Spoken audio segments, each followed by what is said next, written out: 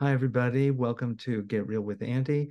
This episode is about pleasure, and pleasure is so central to the human experience.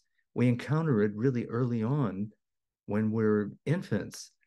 In fact, Sigmund Freud said about babies, are you ready for this? He called babies polymorphous perverse, meaning that babies can get pleasure out of anything.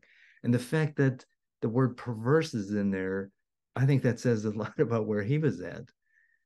But really, pleasure is something that is so seductive. We focus on it, we fixate on it. Man, I tell you, when puberty hit, I was, I didn't have a patent on it, but most everybody pursues pleasure.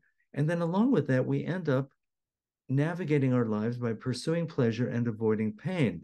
Freud said that the main event was the pleasure principle, but I say avoidance of pain is even stronger than that. Net result of that is that we navigate our lives between the poles of pleasure and pain. Pleasure, we could never have enough of, and pain, we always have too much of. I know that when people are experiencing pain that never seems to have an end, because most things, pleasure and most pain, have a beginning, a middle, and an end. But when pain seems like it's never going to end, people don't want to live.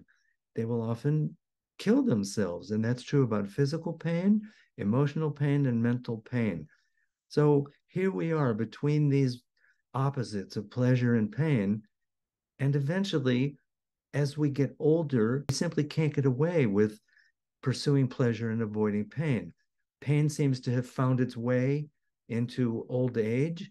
You know, my mother used to say, getting old isn't for sissies, because, pains find you unless you live a really pristine, healthy lifestyle, which most people don't and don't choose. And even then, pleasure, it seems to wane. The forces of entropy are taking us all down. It's taking everything down.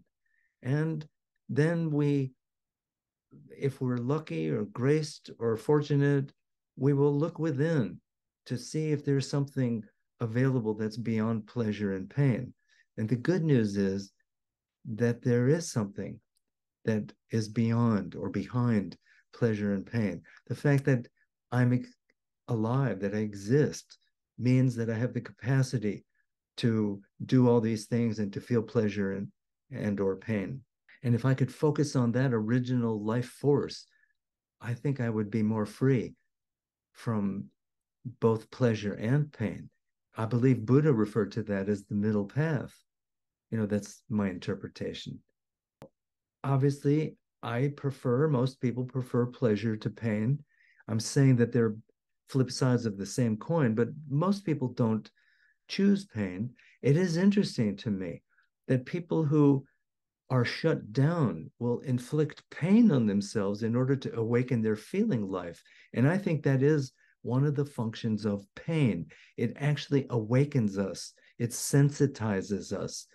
And we need pain because we've desensitized ourselves to the point where we don't feel anything. And it takes pain to awaken us.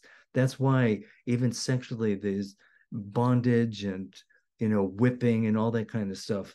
That's how far we've drifted from the real pleasure, the real deep enjoyment of life.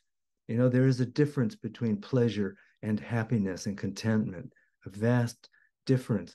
But when we make no distinction between pleasure and joy, we're cruising for a bruising, because those things just don't last. All right, I'm saying all this so that I can hear the message loud and clear. Go deep, go within. All right. Thank you.